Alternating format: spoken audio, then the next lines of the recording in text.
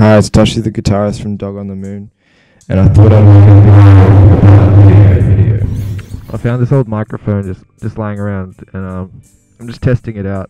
So while I'm at it, you can hear about the process of making the video, and some history, I guess. So it was originally Hannah's idea, but she got busy, so I just made it while I was waiting for her to make the video with just a lot of old clips. It was all made on just like iMovie with crappy effects, so everything's just got really high saturation and color and crap, which makes it look really weird. But I guess that's the aesthetic. So the music was recorded about 5 months ago.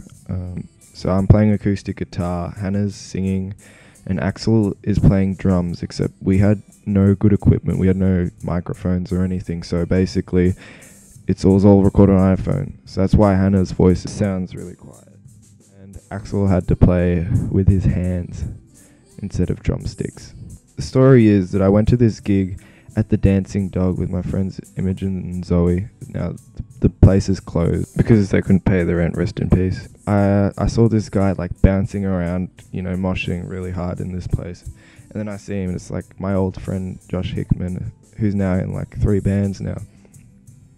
Anyway, he says to me, "Come meet my lead singer in my band Flora." So I meet her and she's like, "Hey, we're playing a gig.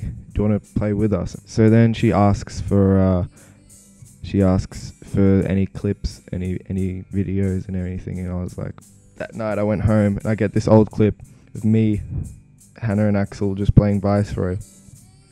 So I play just a normal guitar, turned down 1 octave with effects to make it sound like a bass, and then like an acoustic guitar with effects to make it sound like an electric lead guitar. And then I send it with like just another recording we did with Hannah like a day later. And that's how we did it, just on GarageBand. But since then, you know, now we have microphones and we have Beto, who's our new bassist, and he's been really great. Because since then, Nico didn't really want to play in the band or bass because he doesn't even have one, so he's left.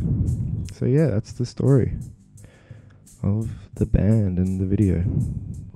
Also, by the way, we're gonna have a new video coming up soon. But I can't tell you too much about that because I would be spoiling it. But look forward to that. James Haggerty is going to be directing it, I think.